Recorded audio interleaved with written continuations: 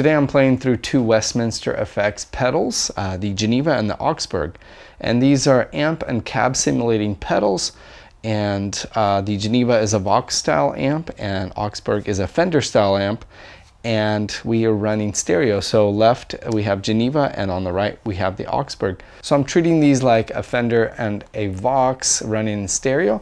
And to me these amps complement each other. Vox has a nice chimey top end, very nice mid-range, and the Augsburg is the Fender style. It's got a deeper, warmer sound, and I think it works great in stereo. And treating these as like amps, we got pedals going into them and then going direct in. So I'm playing on a Strat. First I have my daily driver overdrive pedal, then I have a ProCo Rat from 85 and running into a delay pedal from TC Electronic Alter Ego X4, stereo out into these two pedals. And then after the pedals we have the Strymon Big Sky, which I'm using for some reverbs to create some space.